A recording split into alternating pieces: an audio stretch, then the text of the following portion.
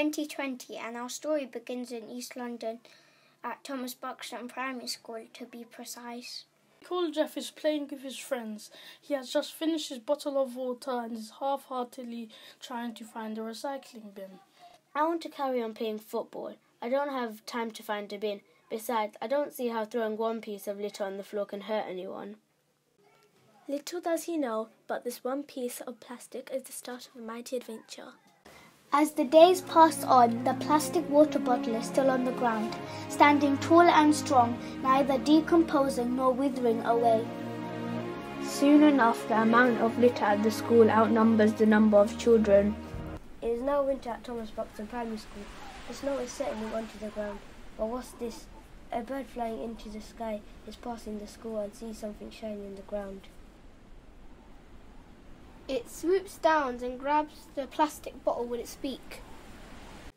Flying and soaring higher and higher, the bird takes the plastic bottle across Whitechapel down to Tower Hill, passes the turret on Tower Bridge and plop drops it into the River Thames. Floating gently and silently down the River Thames, the plastic water bottle is met by other discarded items from people, such as crisp packets, tin cans, bits and other bobs that should have been placed into bins.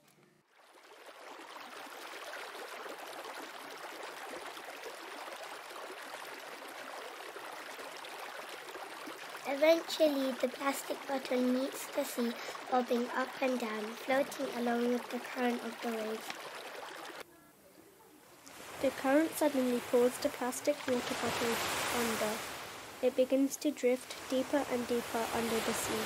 Until it is met by a group of mighty and majestic tortoises.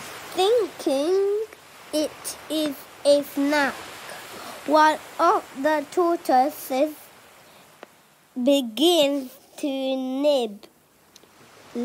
nibble and chew.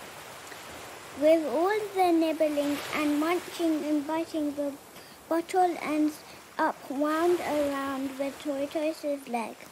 A day passes, then a week, then a month, then a year. The tortoise quickly swims around the ocean, but is unable to remove the plastic bottle from its leg.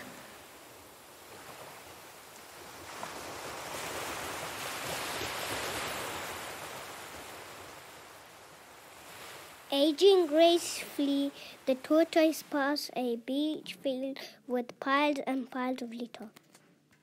Oh, look, a tortoise with a plastic bottle stuck in his leg. How funny, an elderly man comments. Could it be Jeff? Has he not learned to change his ways? The years pass and the beach slowly fills up with litter. Specks of sand become specks and piles of litter. The beach has vanished and becomes the site of a new junkyard. Jeff's son is now working at the junkyard. He remembers the stories that his grandmother would tell him of the past. A beach with sand as warm as the sun, waves lapping up to the shore. How he wishes he could visit such a place. He stubs his toe on something hard. Ouch! He picks up something that looks like a rock. Looking closely, he notices a bit of plastic. Oh my! A fossil of a tortoise and some plastic. How strange. The years pass on and the fossil and plastic water bottle are still ever present. The year is now 3020 and humans are still littering. Trees are dying. More and more land is being used as a landfill and humans are becoming extinct. The year is now 4020 and Earth has become one large landfill site. Humans no longer live on Earth and the Earth is beginning to die. Darker and darker, dirtier and dirtier, the Earth's time is up.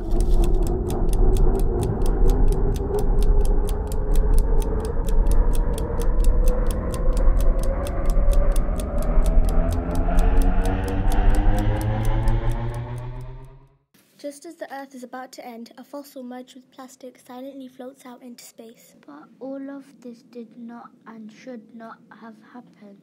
Jeff realizes that this all could be stopped by making small changes. Rewind time. The The year is 2020 and our story begins in East London, at Thomas Buxton Primary School to be precise. A boy called Jeff is playing with his friends. He has just finished his bottle of water and is passionately trying to find a recycling bin. I want to carry on playing football, but I know that looking after the environment is more important. Let me find a bin. The year is 2020. We are Thomas Buxton Primary School and we care for our environment. There is no such thing as away. When we throw anything away, it must go somewhere. Annie Leonard.